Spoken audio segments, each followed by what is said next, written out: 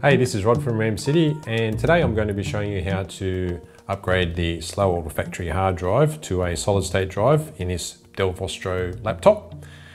Before we get started, two main things you need to do is disconnect the machine from the power, and also you need to shut the machine down. So this isn't just a hibernate, you need to select shut down on whichever operating system you've got and make sure the machine is completely powered off. You'll need an anti-static mat, so I like to use this really big one, but we do have smaller sizes. Anti-static wrist strap, which will connect to the mat. You're likely going to need a couple of Phillips screwdrivers. So for all the screwdriver stuff, I always use the iFixit 54-bit driver kit for that. It's got all the different bits that you need. You're of course going to need your solid state drive. Now in this video, we're just doing the hardware upgrade.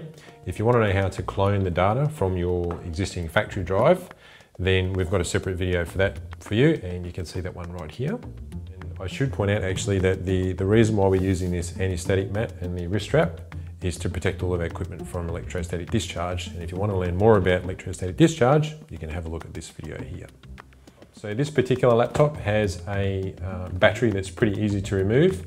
And if yours is the same, it's a good idea to take the battery out. So I just need to release this lock here, and I can slide the battery out. And to get access to the drive bay on this laptop, there are two screws here. So I'm going to get out my PH00 bit for that.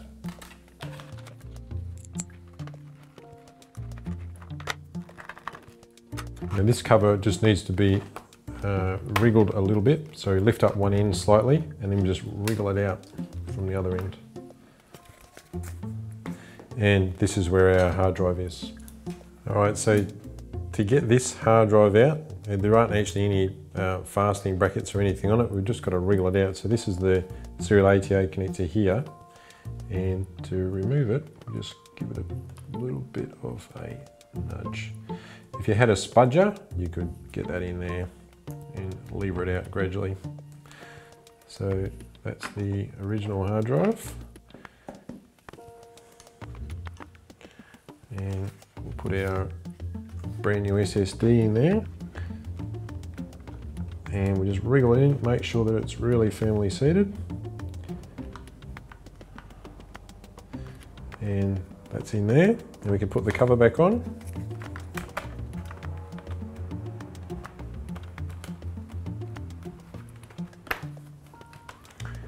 Put our Phillips screws back in.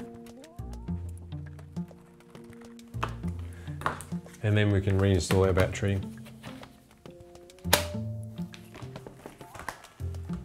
That's it, job done. Now because I cloned my solid state drive from my factory drive before, I can just press the power button and boot up to my brand new, much faster solid state drive. And just in case you missed the section in the earlier part of the video, you can have a look at this video if you want to learn more about how to clone your existing drive. That's all there is for this installation video, and thanks for watching.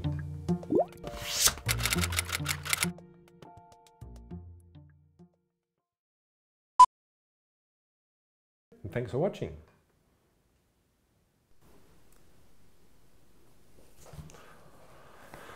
Yeah, that's all I've got for you now. Yeah, that's okay. Stopping? Yeah. Yeah, are you sure? Actually, give us one more.